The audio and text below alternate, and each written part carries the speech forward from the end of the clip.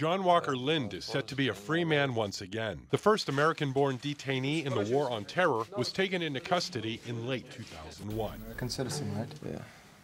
Well, right now you are a prisoner. All right. Lindh grew up in a San Francisco suburb, converting to Islam when he was 16. Documents based on interrogation say Lindh went to Pakistan in 2000 and trained with a radical Islamic group. He later moved to Afghanistan and became a member of the Taliban. Is this what you thought it would be?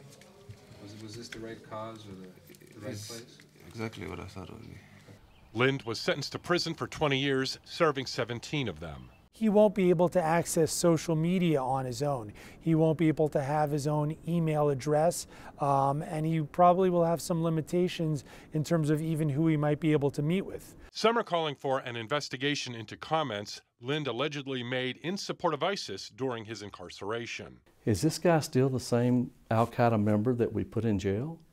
If he's still an al-Qaeda member we put in jail, then we need to throw the plea agreement away and do something else. If he was trying to reconnect with extremists while in prison, I mean, what can we expect for him when he's in the free world? I'm John Lawrence reporting.